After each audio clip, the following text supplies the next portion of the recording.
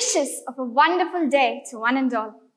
I, Sindhu Pia of class 11 from Rajagiri Jeevas CMI Central School would like to talk to you about artificial intelligence. Since the invention of computers or machines, their capability to perform various activities went on growing exponentially. While exploiting the power of computer systems, the curiosity of man led him to wonder, can a machine think or behave like a human does? Thus, the development of artificial intelligence started with the aim of attaining intelligence in machines that we can find and regard high in humans. So what exactly is artificial intelligence? According to the father of artificial intelligence, John McCarthy, it is the science and engineering of developing intelligent machines, especially intelligent computer programs. Artificial intelligence is based on the principles of computer science, mathematics, linguistics, biology, psychology, and engineering. Artificial intelligence in use today is more properly known as narrow artificial intelligence or weak artificial intelligence, in which it is only used to perform a narrow task.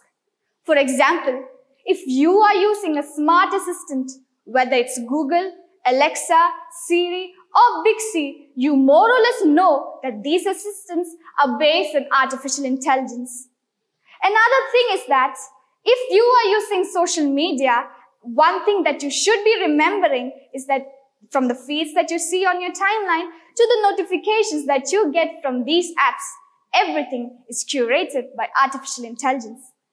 Artificial intelligence is used in video gaming, music and media streaming services, and so on.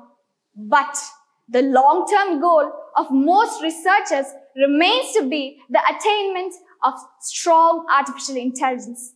Narrow artificial intelligence might outperform humans in their specific tasks, like solving an equation or playing chess. But strong artificial intelligence might outperform humans in every possible way.